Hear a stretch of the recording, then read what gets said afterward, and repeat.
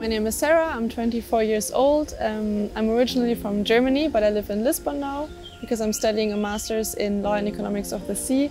And I'm very passionate about protecting the ocean environment, and I'm also a passionate surfer. I work a lot on the ocean and I learn about the ocean in my academic life, but I haven't found a way to become more active in actually advocating for better ocean protection. So when I saw the announcement of the Eurocean network, I really wanted to join and become a more active ambassador and advocate for the ocean.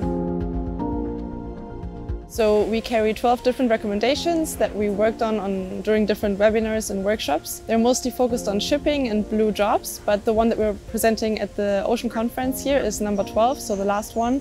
And it focuses on funding more interdisciplinary research and also on establishing a science panel that is only focused on the ocean. I think it is super important to include the voice of the youth in ocean policies because it's about youth representation. I think we're all young people between 18 and 25 from different European countries, and when you look around there's a lot of old people, there's a lot of men as well, and not that much diversity. So I think it's very important that we create this room for ourselves and bring in our voices.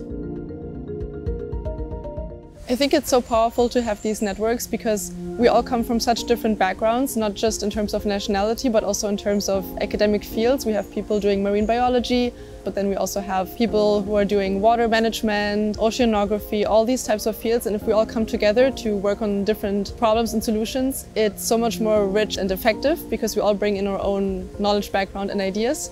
So that's why these networks are so powerful. And if we can then bring our solutions or recommendations to policymakers, that is the most powerful thing.